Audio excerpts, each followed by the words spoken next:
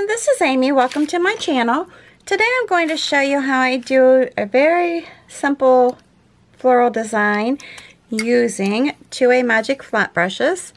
And yes, they are full of paint. One would be a number 10 and the other one is a number 6. And then I'm going to use my favorite fine liner. It's a Westonia nail brush. And paint I'm using is all FolkArt paint, enamel, and multi-surface, using tea berry,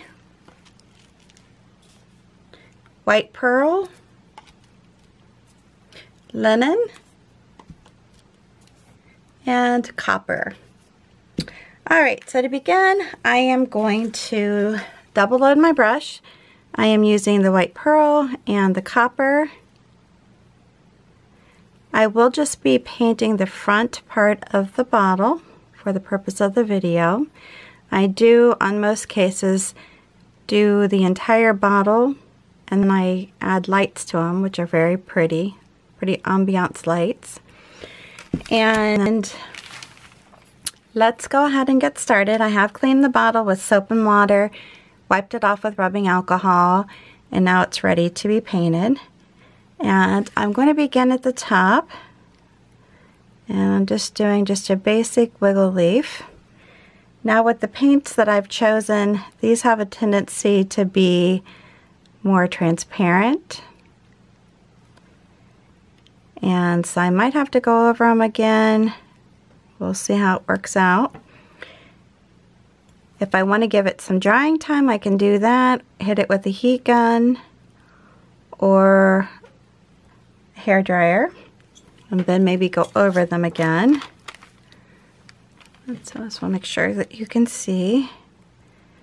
So once again, it's just a very simple pattern, just my basic wiggle petals.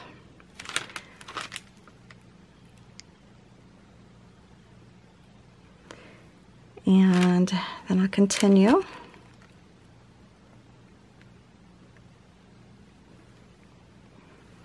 They're definitely too transparent for me. You have to understand that with painting on glass, the thicker you apply the paint, the more durable your design is going to be. So that's very important. Now I'm going to come up in here. The top part I'm going to be using the pearl white. And then for the bottom petals on this design, I'm going to use the copper on the outside.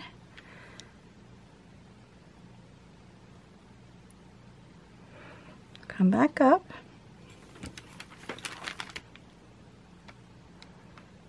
And just do some slight wiggling and pull up. Or I can come around like this and like that. Now, I always paint these designs on my paper first, so sometimes I have to adjust based on the size of the actual bottle that I'm painting on. So that may vary a little bit as far as the design or the size of the design. Oops, I'm doing this wrong. I wanted to put the copper on the bottom. That's okay, I can just go right over it.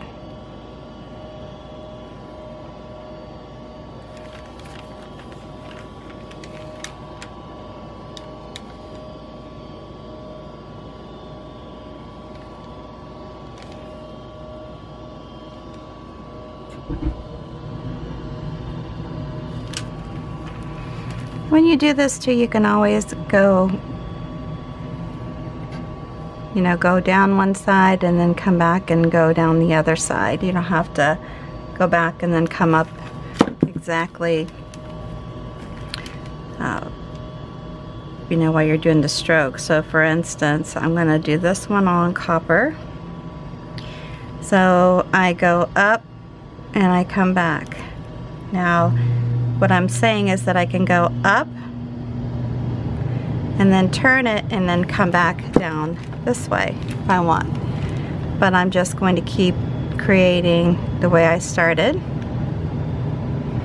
And sometimes you might have to vary that based upon the direction, or if you're able to move the item you're painting. That kind of thing sometimes makes the choice for you.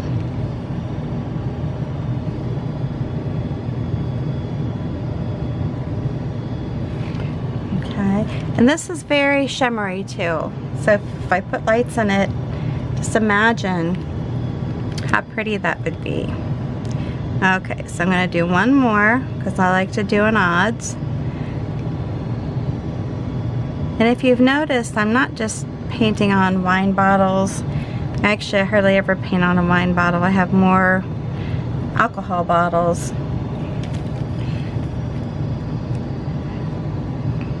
As opposed to wine bottles. And I find that I can get some different, style bottles that way, which I think make it interesting. All right, I'm gonna hit this with the heat gun and I'll be right back. All right, so I went ahead and went over these petals again, gave them a hit with my heat gun, and then decided to go ahead and go over them. So the next thing I'm going to do right now is to add in some leaves, and I'm just using the linen and just filling my number 6 flat brush up with a lot of paint. Then I'm going to figure out, okay, where all do I want to have like just some leaves coming out from this. I'm just gonna mark it and go on. All right, so then I'm just gonna do my real simple little one-stroke leaves in a single color. And these two, since I'm using just a single color, they might need to have some dry time and another coat put on them. Just very simple. And keep in mind, if you're new to my channel, I like to try to remind people that my channel is meant to be for beginner painters. And I like to try to provide you with very, very easy designs, inspiration at best, to give you some idea of things that can be painted. If you're a more experienced painter, of course, obviously I'd love to have you on my channel. I'd love to have you visit. But sometimes, you know, a beginner painter, this would be fine for, but a more experienced painter would be not challenging enough. So I get it, and that's perfectly fine. I just like for people to have an outlet for stress. And of course, in today's world, I think a lot of us are looking for those type of outlets. I know I do. Drawing is another one that I like. But this is just very simplistic, and you can just do your little pulls, you know, away from the stem. You can attach your, I'm trying to do it very lightly. Some of these are coming out thicker than I want, but that's okay. And then you just do your little pull out from it. It's actually easier to do on paper. If you want to mix it with another color, feel free to do so. My intention was just to get away from the green a little bit and just have a very, very calm color scheme. All right, then I'm going to take this brush. I want to dip it into the linen. Originally I did the pearl, the white pearl, but I want it to show up a little bit. I'm not wanting this to stick out or stand out tremendously. I just want it to be very subtle, and that's too thick. too thick, too thick, too thick. And with this brush, you just want it to be thin and very easy to do. Now, if you wanted to tap in a center, you could do that. I just thought I would do this type of center, just try to change it up a little bit as much as I can.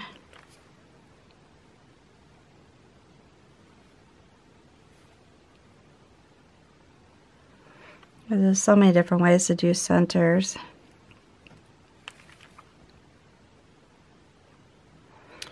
As I say, you can tap them in with a brush, you can tap them in with a Deerfoot stippler, with a scruffy brush, with a liner brush. And then the next thing I'm going to do is just stick my brush into this. That's the berry, or the, not berry one, the tea berry. And I'm going to come through here and just put quick little ends. I guess I'm trying to see where all I painted those little lines, because they're definitely not standing out, which is fine. That's what I wanted. And just quick, very quick. And you can still see it. Like I said, it's just a very subtle design.